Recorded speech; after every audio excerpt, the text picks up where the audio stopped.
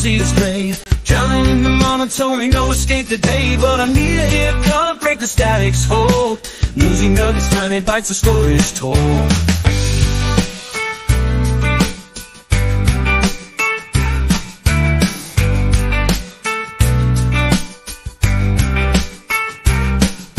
Say goodbye to boredom, headlines made of gold.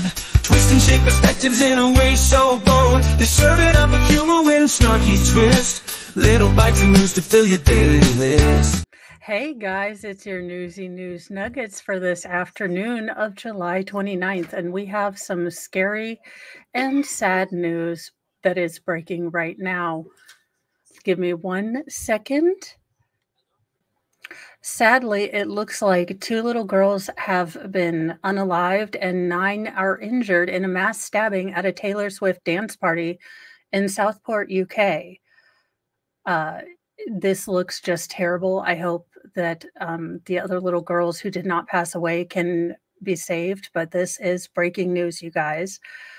2 young girls were killed and at least 9 others were injured when a hooded, knife-wielding teenager rampaged through a Taylor Swift-themed dance workshop in the UK Monday morning, police said. The horror unfolded shortly before noon in Southport, just outside Liverpool, when an unidentified 17-year-old attacked the children before he was taken into police custody. Hours later, Merseyside Police Chief Constable Serena Kennedy confirmed that 2 children had passed away and 9 others were injured, including 6 left fighting for their lives, along with 2 adults left in critical condition from being stabbed as they bravely tried to protect those children. And absolutely, you parents that tried to help those children are heroes to me, no doubt about it. Absolutely, standing up and putting your bodies in harm for little children will always make you a hero, to me. Quote, "It's like a scene from a horror movie," local merchant Colin Perry told the BBC. "They're coming here now and screaming. It's like something from America, not like sunny Southport." A 17-year-old male was arrested, Merseyside police said, stressing that it is, quote, "not being currently treated as a terror-related incident." Now, I will say that the fact that they just name him as a male and we don't get any other describing things is a bit sus and generally follows a pattern of this suspect does not push a very good narrative or things like that. Prime Minister Keir Starmer called it a horrendous and deeply shocking event. Witnesses said the attacker wore a black hood when he entered the Heart Space, which had advertised a morning of Taylor Swift-themed yoga, dance, and bracelet making. You know, and that's sad that now as a parent, you have to think about these things. You know, I don't send my kids out to big group things unless I'm there because I will pay attention to my surrounding.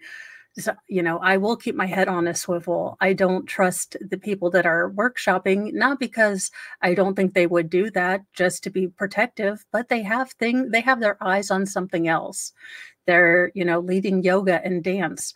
So I generally watch, you know, and keep an eye on weird people because I watch way too much news. And hopefully these kids can get the healing and help that they need. At least 25 children from the ages 6 to 11 were at the event when the carnage unfolded, with the knifemen reportedly pulling up in a taxi, witnesses said. The victims were rushed to 3 local children's hospitals where they were being treated after the attack. The wounded victims were taken to Adler Hay Children's Hospital, Antrim University Hospital, and Southport and Formby Hospital. Their conditions are not immediately available. One witness reported a heart-wrenching scene outside the venue following the attack. "I saw 7 to 10 kids outside the nursery," Bear Barthon, who owns a nearby shop, told the Mail. "They were injured and bleeding. They were in the road running from the nursery," Barthon said. "They'd been stabbed here, everywhere." He indicated his neck, back, and chest. A Heartspace employee described the chaos. "When I got there, there was a guy who was an absolute distraught, in a mess," he said. "I'd seen 2 children run out of the Heartspace, and they thought he thought they got hit by a car because the car was just full of blood at the side of the car. But actually, that was the children who had been stabbed and fallen into the car, staffers said. One parent told the Mail his daughter was at the event. My daughter was in it and she was traumatized, he said. She ran away and she is saved. So I expect that we will be seeing more information slowly drip out about this. England has just had a new prime minister. Keir Starmer is with the Labour movement or the Labour Party. So this will be the first time, and I believe, now don't quote me on this, but almost 14 years that a Labour government is in charge. So I don't know what the response to this will be from the Home Office, but I hope that there is a strong, problem or a strong look at what happened here and stopping it. In legal news, well, a jury says that baby formula caused a serious illness in premature infant and awards the mother a whopping $495 million in damages. Now that number will probably be adjusted. Generally, they adjust the number down a bit or make it a little proportional. A jury in Missouri awarded a mother nearly $500 million after concluding that baby formula her daughter drank while in the hospital led to serious injuries. The jury ordered Abbott Laboratories to pay Margot Gill $95 million in compensatory damages and $400 million in punitive damages, court records say. The jury voted 9-3 in favor of Gill, according to the lawsuit. Gill gave birth to her daughter, identified in court documents as RD prematurely on August 26, 2021, at SSM St. Mary Hospital in St. Louis. Shortly after the doctors transferred the girls to Cardinal Glen Children's Hospital. Staff began feeding the infant Similac baby formula, which Abbott produces. Gill's lawyers claim the girl developed necrotizing enterocolitis, NEC, inflammation of the intestine leading to bacterial infection that is common among premature babies after ingesting Abbott's products. The doctors had to perform extensive surgery after her diagnosis, per the lawsuit. Gill's daughter could have avoided catching the disease had staff fed her human-based breast milk, the lawsuit said, citing several studies and the recommendation of the American Academy of Pediatrics. Gill suffered, quote, significant emotional distress, loss of income, and or harm, the lawsuit said. Her life has been significantly affected by RD's injuries, lawyers wrote. The lawsuit claims that Abbott was negligent, intentionally misrepresented its product, and is liable for Gill's daughter's injuries. But in a statement, Abbott's spokesperson, Scott Stolf, said the company strongly disagrees with the verdict. Quote, there is no scientific evidence showing that Abbott's preterm infant products cause or contribute to NEC, he said. Specialized formulas and fortifiers like the one in this case are part of the standard care by the medical community, and along with the mother's milk or donor human milk are the only available options to feed premature infants. The American Academy of Pediatrics also released a statement saying the causes of NEC are, quote, multifaceted and not fully understood. Lawsuits like this may jeopardize the availability of cow milk-based formulas because there's often not enough donated human milk if the mother is unable to produce significant qualities. They wrote, feeding decisions should be made by clinicians and families, said Dr. Benjamin Hoffman, president of the AAP.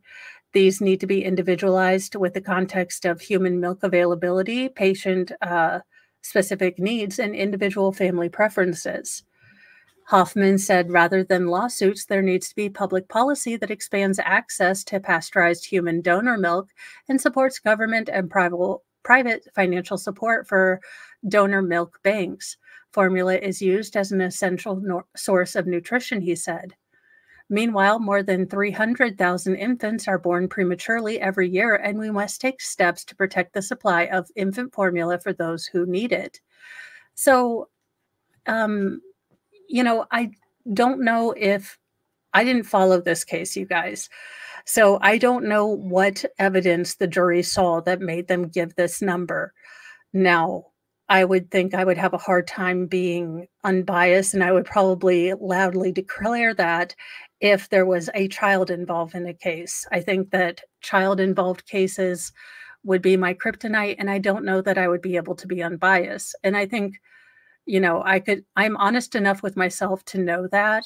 So I doubt that I would be on the jury for this because I think that uh, deep down and honestly, I would have sided with the mother almost immediately, and I wouldn't be able to judge all the facts. So I do want to see what they actually found that could correlate to the necrotizing, endocolitis. I wanted to see that general correlation because this is a formula that's used in other hospitals.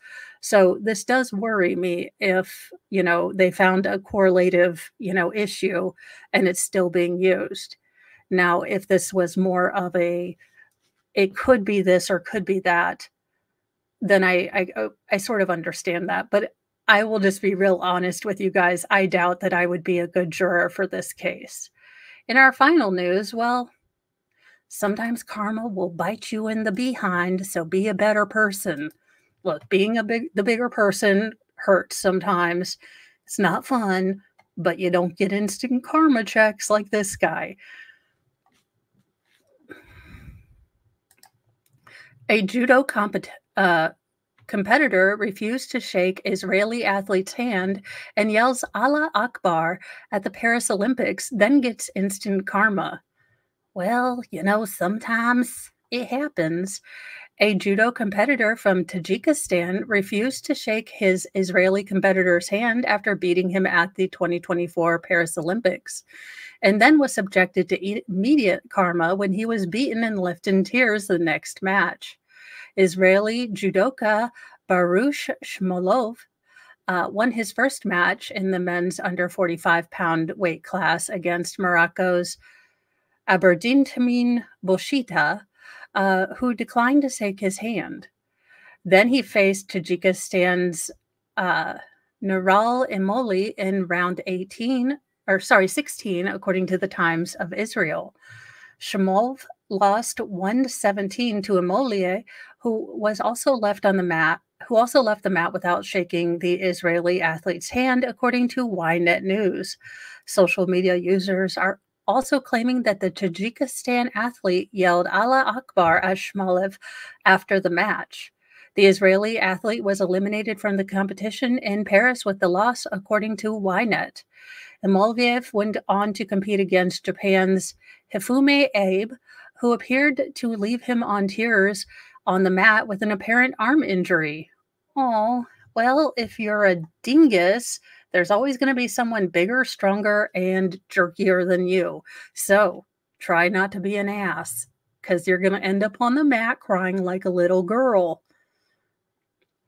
And it says, karma strikes Nuruli Imoli from Tajikistan, who refused to shake hands with Israeli judo competitor and, did all shenanigans. He ended up with a dislocated shoulder and crying on the mat. Now, that is not to say that Mo would not cry if she got a dislocated shoulder, because she definitely would. But Mo tries not to be an absolute jerk face to everyone. Abe went on to win gold on the next match. Photos and video of the match were shared on X and showed Imoli in tears on the mat after he was injured. The 2024 Games have kicked off Saturday with fanfare and what some took as a religious, blasphemy, for drag queens present the Last Supper. But what are you going to do? It is 2024. The French decided to compete in the crazy shenanigans and pissed everyone off. Anywho, those are your Newsy News Nuggets for this afternoon. If you'd like more Newsy News, the absurd, the weird, the sad, the sometimes heartbreaking, but most of the time filling news. Please come to Mornings with Mo at 8 a.m. in the morning, Eastern Daylight Time, every morning on a weekday, and then Nightly Newsy News at 7 p.m. Eastern Daylight Time, where we do, the news of the night. Nothing political, nothing shenanigan-y, just the weird news I find and bring to you guys with fun, wit, wigs, snark, and heart. Do all the YouTube things, like, subscribe, share with your friends. These have been your afternoon Newsy News Nuggets. I hope you enjoyed. I will see you guys tonight for Nightly Newsy News. Goodbye, everyone.